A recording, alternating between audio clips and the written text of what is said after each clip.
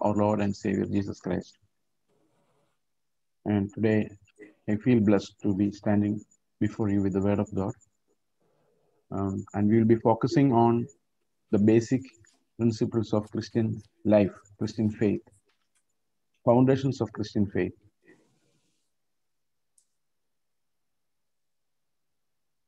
What do we mean by foundations of Christian faith?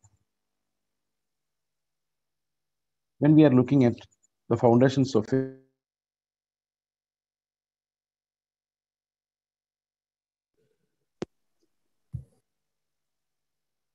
there are two ways in which to look at the foundations of Christian faith.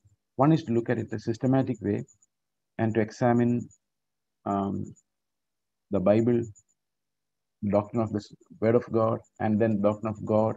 And like that, there's a systematic study of theology that's happening in Bible colleges and other places. But that's not my way of looking at um, the doctrines of faith or foundations of faith. What's of utmost importance, the greatest importance, significance, is to understand the gospel of Jesus Christ. What are the foundations of Christian faith? When we come to that topic, my wish is to examine the gospel foundations and that one unique message that runs through the Bible, the redemption of mankind by the gracious work of Jesus Christ on the cross. So where do we start? First, we are coming to examine the necessity of salvation. Why was salvation necessary? Why was such an act of salvation? The Lord coming down to the earth and dying on the cross. That much of an effort, why was it necessary? And why couldn't God just pick some people from earth and take them to heaven? Or advise some people to be good, give a better law, and then make these people obey the law and then take them to heaven? So these were not possible. The Lord had to come down. The Lord had to die here. The Lord who created everything, he had to do a rescue act, suffering so much pain and agony and death. And why was that much of pain and effort necessary to save a human being? What was the necessity of such a salvific act, such an initiative from God? This is what we need to understand. And this study primarily focuses on Christian living. That's how we are going to examine the foundations of faith. It's with that perspective, we are going to examine the foundations of Christian faith. And now coming to the necessity of salvation. Why salvation was necessary? Our premise is that the whole world was under the yoke of sin. Everyone whom you would find on the street is a sinner. And everyone who is born of this earth are sinners. So you find a person on the road, he's a sinner. Everywhere in the world. And how did that slavery to sin occur? How did we become slaves? Okay, so the answer comes from the book of Genesis. We are going to see some basic foundations, like what is life, some basic questions like what is life, and what is sin, and how sin originated. All these questions we are going to see briefly today. Now we look at the book of Genesis to understand how man was created and how man fell into sin. So when we are looking at the creation narrative, we understand in verse 27 of chapter 1. So God created man in his own image. In the image of God, he created him, male and female, he created him. That's chapter 1, verse 27. I'm following the English Standard Version. So that's a brief narrative about creation. And God blessed them. Okay. And When God created man, we understand that he became a living soul. And when God breathed into his nostrils, he became a living soul. Man became a living soul. Okay. And what do you mean by a living soul? Soul with life. He has an existence, he has a soul. So when body and soul is there, there's an existence. And soul with life, what do we mean by that? Soul with a life. And is there something like soul plus body without life? So we understand death as soul separation from the body, soul getting separated from the body, the the spiritual part that you know that that part getting separated from the physical part, or immaterial part getting separated from the material part. That's what we understand by the term death. When death happens, our soul separates from the body. So if soul is there, then why do we have to say a living soul? See, that is why we understand the role of the Holy Spirit and the spirit of man. When God breathed into the nostrils of of something built by the soil of the earth, and then God breathed into the nostrils, he became a living soul.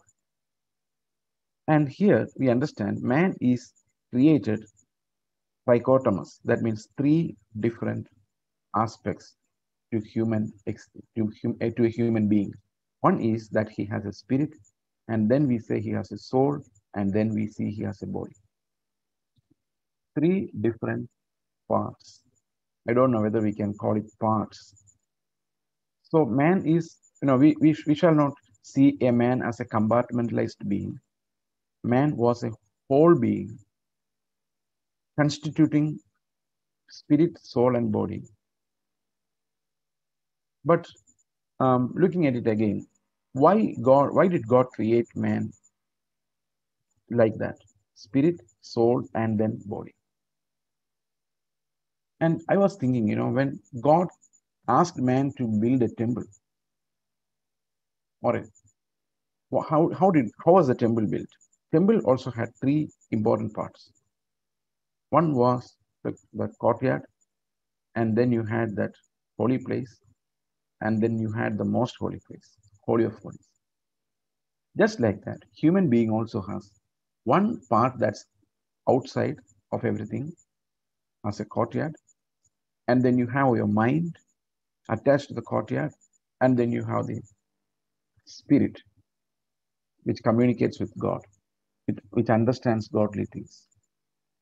So I was thinking, God created a human being like a living temple with his life in it, like the model of the temple. And God wanted him to glorify the Creator and to worship him. And why did God create man after all? We are not very certain as to all of God's motives and all of God's plans. Still, we don't understand. But one thing is, God had to be glorified in all his creation. Now, when God created man and placed them in the Garden of Eden, cutting short the creation event, creation narrative, God asked them specifically not to eat from a tree that was in the middle of the garden. And that was called the tree with fruits that would help them distinguish between good and evil. A fruit that would make them more knowledgeable, more wise, a fruit that would help them understand what was good and what was bad. Knowledge of good and evil. That's a capacity to distinguish between what's good and what's bad. See, this is something that we need to look deeper into. There was a tree in the middle of the garden which had fruits that would enlighten them about good and bad, good and evil. So we understand we all need to know what's really good and what's evil, to lead a righteous life. Every time we depend on that knowledge of good and evil, what is good and what is evil. We always do examine that. You make a choice in your life, you examine whether something is good or something is evil. So we always make that distinction before opting for something or doing away with something. But God somehow, for some reason, asked them not to get that knowledge of distinguishing good and evil. God did not want Adam and Eve to distinguish between good and evil. And that's a bit difficult to understand. Why did God decide? Why did God decide not to let them know what was good and what was evil? Some people believe God prohibited eating from that fruit, eating from that tree or the fruit of that tree, because God didn't want man to know evil. See, that fruit was not something that would make them evil. The fruit would give them knowledge of good and bad. So I think it is necessary for every human being, like when he's growing up, a child when he's growing up, we expect him to pick up this knowledge, to distinguish good and evil. Unless he does that, he needs a parental care. He needs the care of an elder who understands good and evil. And we wish our children gets this distinction as distinguishing capacity as early as possible in their life. And if they don't get it even after 30 years of existence here, he doesn't understand what is good and what is evil. It's very difficult for him to survive on this earth. But why did God ask man not to get that knowledge, not to eat from that tree and get that knowledge? What was wrong with that knowledge? See, this is one critical question that we need to answer there. And we understand it from our interpretation of the construction of man, how man was made. Before eating from that tree, man did not have the knowledge of distinguishing good and evil. There was only one knowledge that he had, and that was the knowledge of his creator. He only knew God and no one else. Everything Adam would do, he had to ask God what to do, how to do. Because there was no processing of information. There was no processing. Why? And when there is no processing of information, he can obey the will of God more perfectly. To give you an example, suppose the Lord asks me now, stop preaching and go to Kashmir, a very difficult place. That's your next place of ministry. I don't process any knowledge. I don't think whether it is good or bad to go to Kashmir. I don't even think if it's proper to finish the sermon in the middle and go suddenly. I don't think any of this. I don't have that processing system. I hear from the Lord, I proceed because there is no processing in the middle. And that's perfect obedience. But now what happened? I consider a lot of things. How to stop in the middle? Is it possible? No, that's improper because I have an understanding of what's proper and what's not proper. And then I would start thinking in Kashmir, where will I stay? Will my children get proper education? Will they have schools? Or how will be the health care there?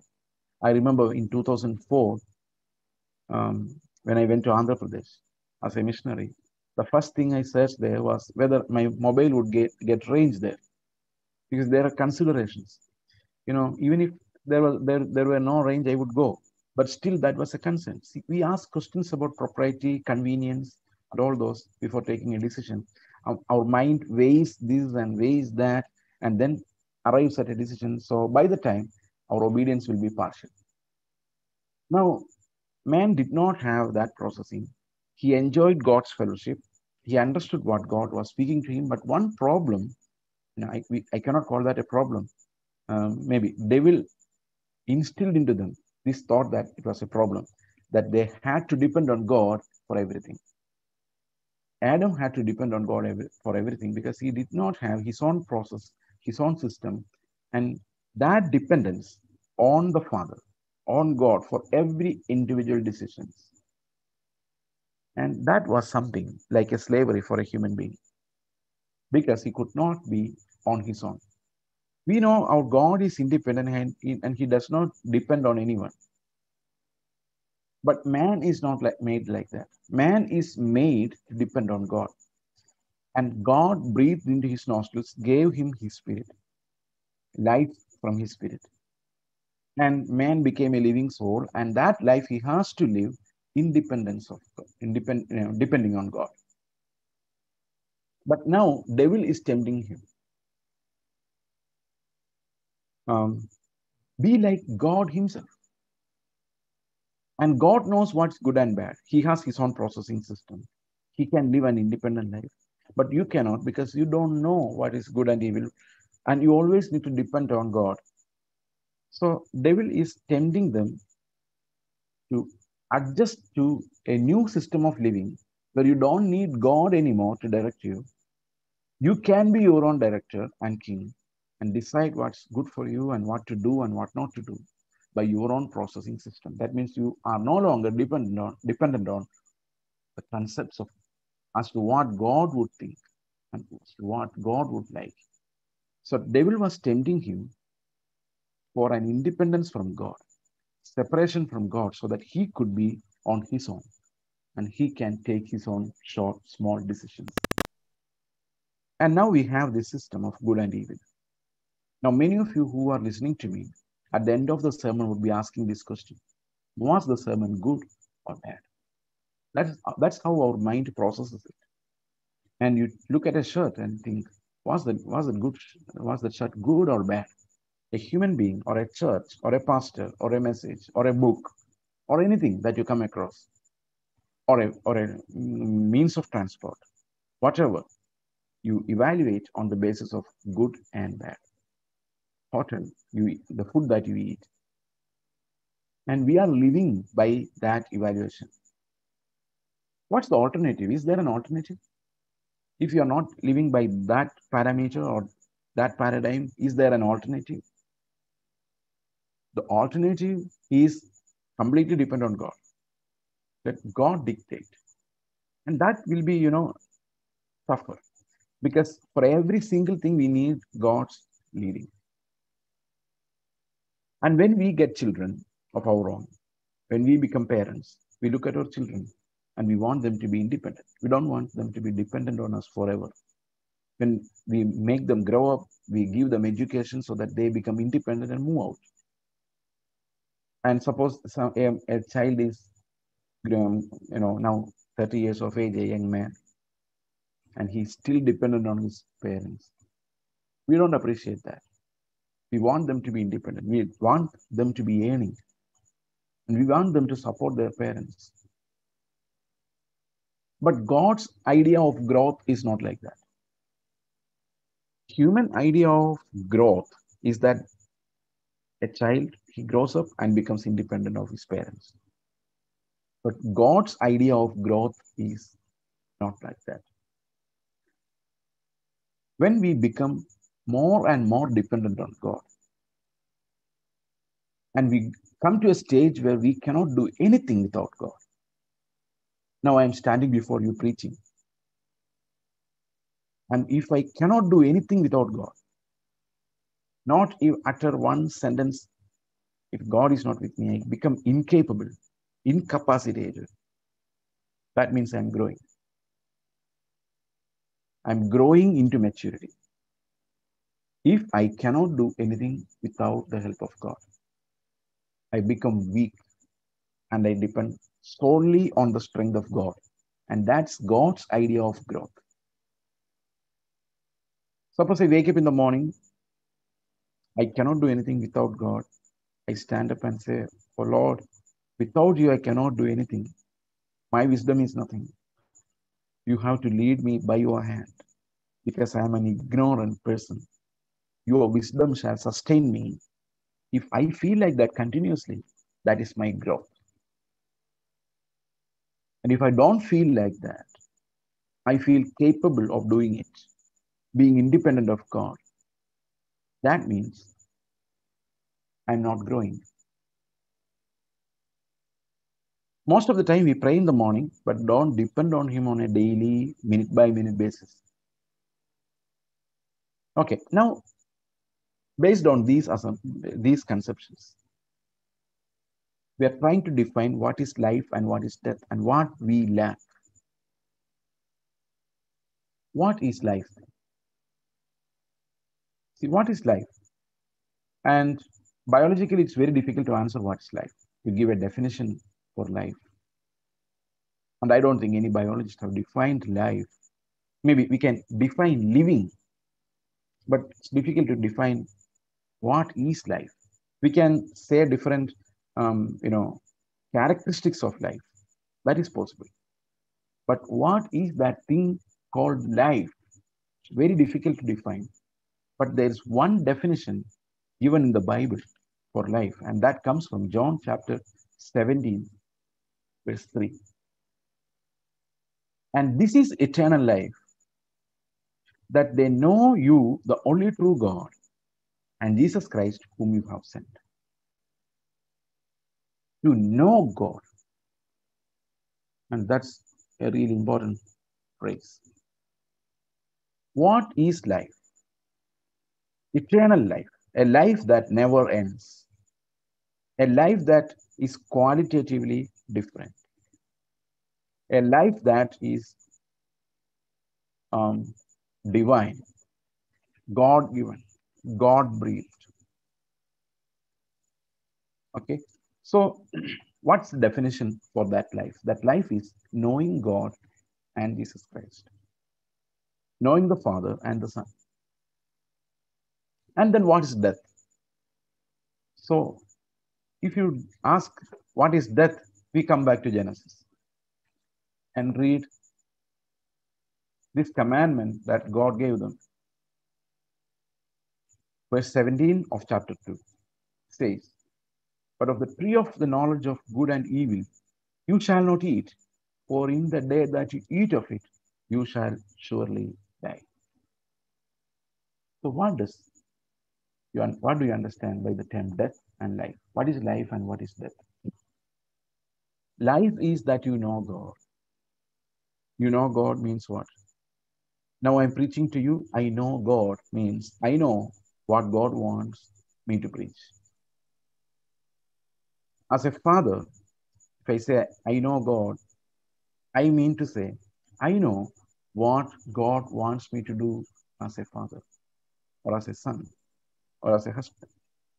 I know how Jesus would have done that, knowing Christ, and through Christ knowing Father, knowledge of Christ. And now what is death? Death is not knowing God, having our own system of existence. In simpler terms, we can say either you can live by the Spirit, depending on God, or you can live soulish lives, depending on your thinking, understanding, intelligence, memories. That's one option. Living by the soul. Soulish living. So most of Christians now are soulish.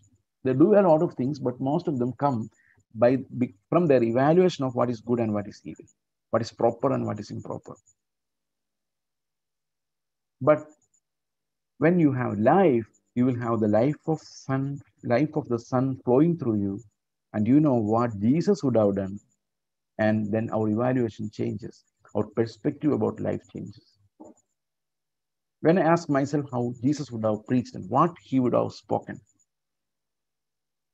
how he would have loved another person, how he would have given himself up in today's context, in my context, when I know it, I have the life of Christ. So, what happened at the Garden of Eden? They lost the life of God. That God breathed the life, and they still were existing. They still were walking. They still were talking, and they were doing all the daily things that they needed to do. and they could see one another, talk with one another. But one thing was lacking, that God breathed life was gone. They were dead. And they didn't have the Spirit of God communicating to them godly things. They lost that connection. They were good people still. They were not bad people. They were not trying to attack one another. They loved one another. They were protecting one another. They were hiding the nakedness of one another. They were good to one another. And they were collaborating together to sew together fig leaves to hide their nakedness. And they were good people. They were good people, but still lacking life. There are so many good people around us in the church and outside who does everything fine, well, but they don't have life inside. And the life that God breathed life that can be given to you only by the Spirit of God. Spirit given life. And without that life, we are all dead. And what happened when they ate from the tree of good and evil? Now let's see what happened. When the devil tempted them to eat from that particular tree, he ate from it and gave it to Adam, and Adam also ate. Now they understood one thing. They were naked. Their eyes were opened. Which eyes? No, I was telling you about a system of processing. Those eyes opened. And now they could understand what was good and what was bad. But God's life was gone and His glory was gone. And they felt they were naked. Verse 7 of chapter 3. Then the eyes of both were opened. And they knew that they were naked. And they sewed fig leaves together and made themselves loincloths. And immediately they covered their nakedness. And at the next moment, they hear the sound of the Lord God walking in the garden in the cool of the day. And if you read the English Bible, there's a word and connecting with that previous verse. That means they covered themselves, covered their nakedness, and using loin clothes made of fig leaves. And the very next moment it said, and they heard the sound of the Lord God walking in the garden in the cool of the day. And what was the response? They were supposed to be fine because they were not naked anymore. They had the loincloths, they painstakingly stitched together using fig leaves. And they felt good. They had this eyes opened. But something very strange happened there. But the Lord God, the man and his wife, and the man and his wife hid themselves from the presence of the Lord God among the trees of the garden. But the Lord God called to the man and said to him, where are you? And he said, I heard the sound of you in the garden. And I was afraid. Because I was naked, I hid myself. Were they really naked? They were not. They were naked. They felt naked when they ate the fruit, but after covering them with the loincloths. Why did they feel naked before God? See, suppose we are naked for some time privately, maybe in the bathroom. God is there, right? God's presence is there. God always knows us. He created us. Then why do we need to be ashamed before God of our nakedness? We need to be ashamed before men. But how many of you are ashamed before God of physical nakedness? I don't think that's possible. Then what was that bothering Adam? Why did it say we were naked? See, they had lost something. They had tried to cover it up, but that was of no avail before God. Before men it worked. Before Eve it worked, but before God it did not work.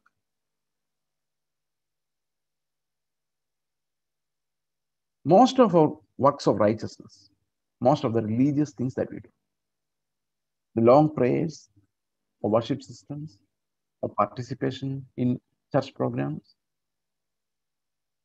our acts of righteousness, giving away of money, all these things act like fig leaves covering our real depravity.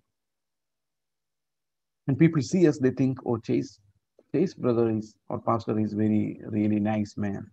How did they come to that judgment? Looking at my fig leaves. Oh, he talks very nicely. Maybe my heart is different. Maybe I'm angry with that person, but still speaking nice things because I am a civilized being. I don't want to hurt him by opening up my heart. So that could be the reason why I was I was behaving in a civil way. Now, in Kerala especially, we are a little more hypocritic. I don't know about other people. When you visit some places, they would say, please have lunch and go. Maybe they don't have anything there, but still they pretend that they're ready to give you lunch. And you are supposed to say, no, no, not this time. We are going. We will see another time. Sometimes our relatives would say, stay one more day. They don't mean it. See, if you don't have any of these fig leaves that you show others, suppose all these fig leaves are taken away, suddenly your heart is exposed, something that you are hiding from everyone else. And we keep a strong guard on our heart. Suppose everything that you think about your neighbor, he comes to understand. He would not be able to tolerate you. Suppose someone can read all your thoughts, your wife or your husband can read all your thoughts. I don't think it's possible for you both to stay together. For that matter, anyone in the world. I don't think two people can coexist if they know each other too deeply. Because there's a filthy inside for every man. And we cover the outer man with every good work. We give away gifts to poor people. They help you help in giving, help them in constructing their houses, building their houses, or give them money for daily sustenance. All these things we do, and we appear good before people, but in our heart, that filth remains. And we cannot just wipe that off. Years back, when we were in Andhra Pradesh, a lady came to our home and she had a quarrel with us. And quarrel in the sense that she wanted to take one of her children away.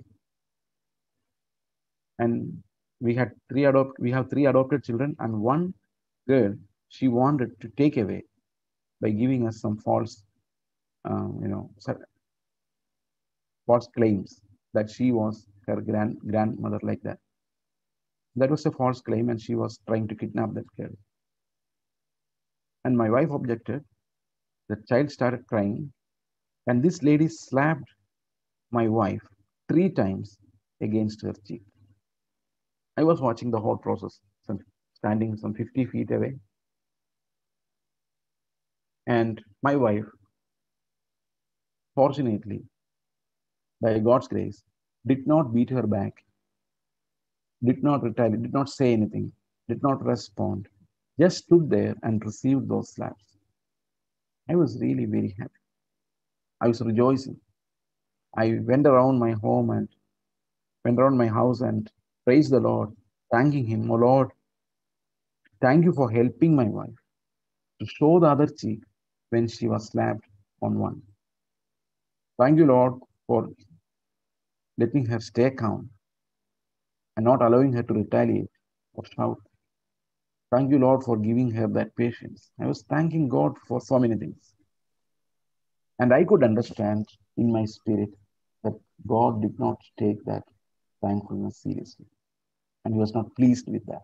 I knew it. I felt that.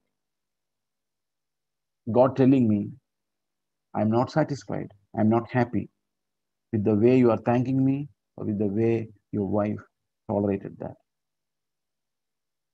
Then I was asking my heart, why was it not acceptable to God? Then God's Spirit told me, revealed it to me. Maybe she received those slaps, but our hearts were filled with anger towards that lady. We didn't do anything, but still our heart was full of anger because that slap was unjustified. And she was the aggressive person coming into our home in the night and slapping my wife. So we had that righteous anger, trying to kidnap a girl, a righteous anger building up in us.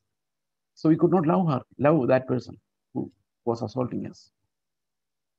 And the Lord was looking into our hearts and he found filth there, hatred, anger there.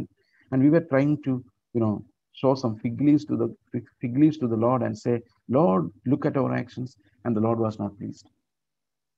I understood one thing. It's very difficult to please God like that. And it is almost impossible to please God. Not almost. Man cannot please God by his works because he has no life in him. And this is what is explained in the book of John. Before we come to John, we will finish this discourse from the book of Genesis. And then we will move to the book of John to understand what is life. Now, another consequence of losing divine life, we can see that in that conversation between God and man. When God asked him this question,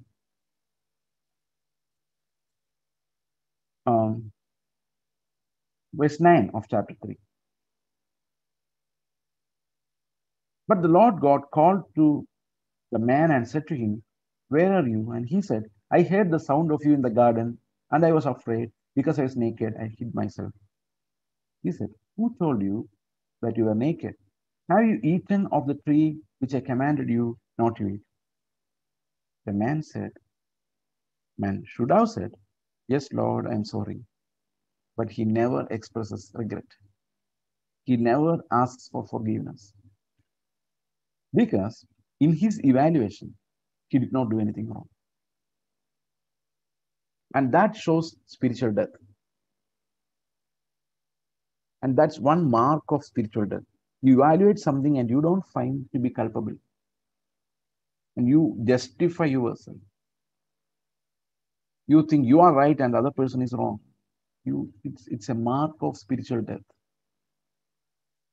And Adam here says, the woman whom you gave to be with me, she gave me the fruit of the tree and I shifted the blame. He was responsible, but he's now shifting the blame. And he tells the woman did it. And the woman, when God asked the woman, then the Lord said to the woman, what is this that you have done? The woman said, the serpent deceived me and I ate. Now, she also shifted the blame. This happens all the time in our life. Somehow, our mechanism is that we always shift the blame.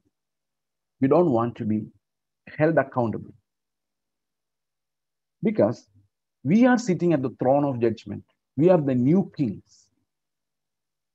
In our efforts to become like the Lord who controlled everything, king enthroned over everything, we became small kings, establishing small kingdoms around us. So a husband and wife staying together. Husband has a small kingdom where he decides everything. Wife has a small kingdom where she decides everything. And these kingdoms sometimes enter into fight to, to get to know which kingdom is stronger. We have all become small kings. We have established our country, our nations, our kingdoms, not nations, kingdoms. Established our throne, and we judge and we decide that brother did wrong, I did not. And always this court has one system. This court exists with one ambition to justify myself and give and send me scot free. And my court of justice always works overtime to declare me not guilty. Suppose I quarrel with one of you today. Okay, I'm not going to do that. No, hopefully, but just imagine. And after some time, I feel guilty. Or I will say to myself, oh my Lord, I did wrong. I should not have retorted like that. I should have been more patient. Then I want to call that man and say, apologize. I'm sorry, brother. I was overcharged. I was emotionally overcharged. That's why I responded like that. I'm sorry. I wanted to say that, but I could not make myself do it. I'm just going home, sleeping. By the time I wake up in the morning, I don't feel like calling him again because my court, that system of justice, the system of right and wrong, good and evil, had a selfish evaluation of the whole thing and found this one thing out. You know what was that? That man is also equally culpable. You responded to him only because he was angry with you. And that's natural. Why should you apologize to him? He also should apologize to you. So that's how our court will justify ourselves. Okay. And our court, that means I am the king of that court or the judge of that court, never will hold myself guilty and accountable beyond a point.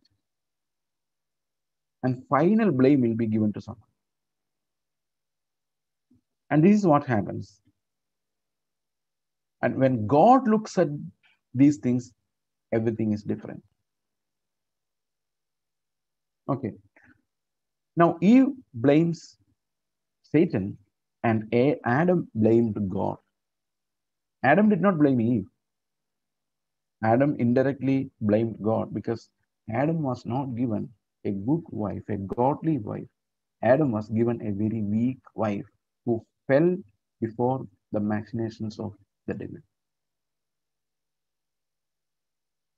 And some of we Adams feel that we did not get the correct Eve.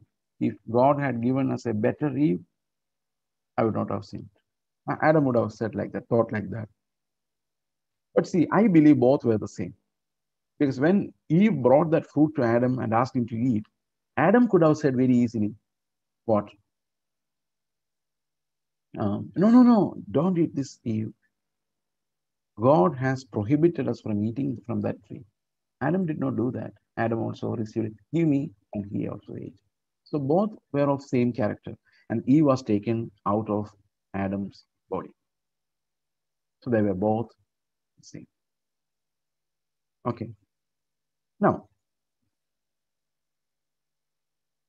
now this is one consequence of sin: soulish living, soul becoming supreme, soul becoming the arbitrator, I becoming the arbitrator of justice for my sake, to establish to establish my innocence, to vindicate me, to vindicate myself.